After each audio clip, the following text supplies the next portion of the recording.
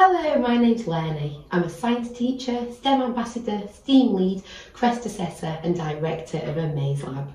And I'm here today to show you how to make snow globes.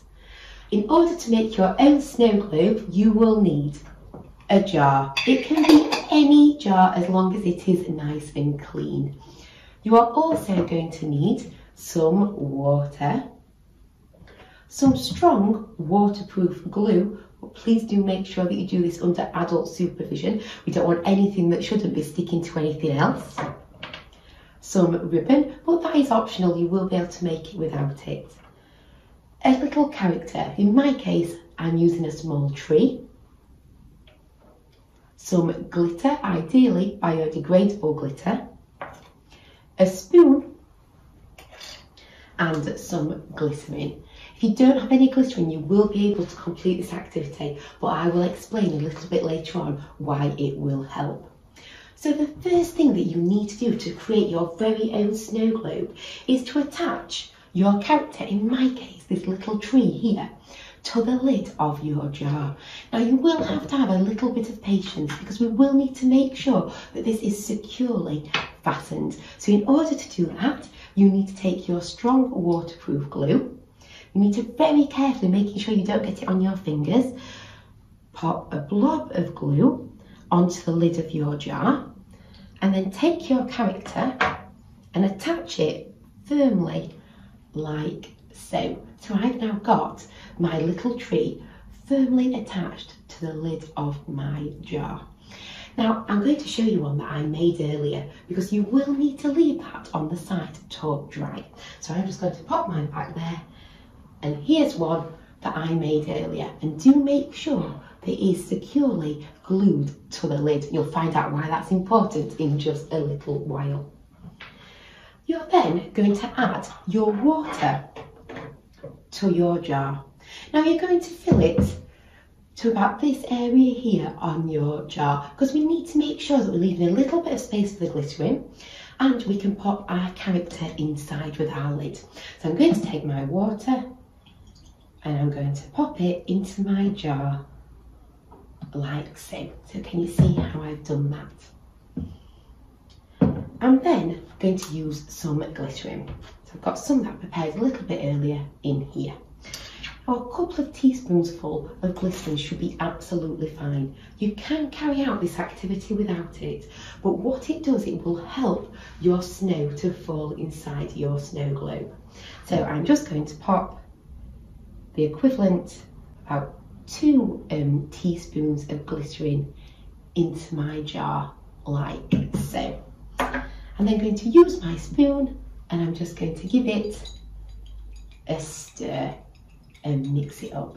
If you look closely, I'm also creating a vortex that you would be able to investigate. Why is that shape occurring inside my jar? Can everybody see that? There are so many scientific investigations that you can undertake whilst making a snow globe. So investigate how to create your own vortex also. I'm then going to add some biodegradable glitter, and this is going to form the snow inside my snow globe. Again, about 2 teaspoons will be fine. It does depend on the size of your jar. So I'm just going to add my glitter into my jar like so. I'm then going to give my glitter a stir. So I'm just going to stir it all up into my jar. Now we don't want to go too crazy on the glitter because if we do, we might not be able to see our character very well and we might lose some of the effect. So can you see there? I'm just going to give that a stir so it's all evenly distributed inside of my jar. Can everybody see our snow starting to whirl around inside our jar? I'm then going to very, very carefully just double check that your character is secure onto your lid. Now a good idea is to take some glue and pop it around the edge of your lid. Okay, so I'm going to take my glue and I'm going to place it all around the edge of my lid. Now I'm only doing this to try and prevent any further leaks. I'm going to take my glue and pop it around the edge of my lid like so. I'm then going to take my jar and my lid, and I'm going to turn my character upside down into the water, and I'm going to fasten it securely. Do make sure it is as tight as it can possibly go, because we don't want water spilling out, do we? You're then going to take your ribbon, and I'm going to tie that around my jar. So I'm going to take my ribbon and pop it around my jar and just tie it into a bow. Then when I turn it round, you will see that I have created my very own snow globe. And if you just give it a bit of a whirl, we can see that inside my snow globe, it's snowing. Wow, how amazing for this winter. We've got snow inside our snow globe. So what can we do in terms of our scientific investigations and our snow globe? You can thoroughly enjoy making your snow globe. You can investigate how you created a vortex when you are adding your water and your glycerine and your glitter to your jar. You may want to investigate what is the correct amount of glitter to get the desired effect. How much water should I add? What about the volume of glycerine that I'm adding? They're all scientific investigations that you can undertake. You can also, when you add your glycerine, we do that because glycerine has got a high velocity. And when I say it's got a high velocity, what I mean is that is how thick a liquid is. So when I add the glycerine to my water, the glycerine means that the liquid inside the snow globe slows down the glitter as the gravity pulls it down.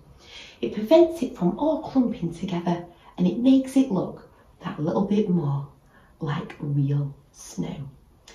You may also want to investigate magnification and refraction, because something very interesting has happened inside my snow globe.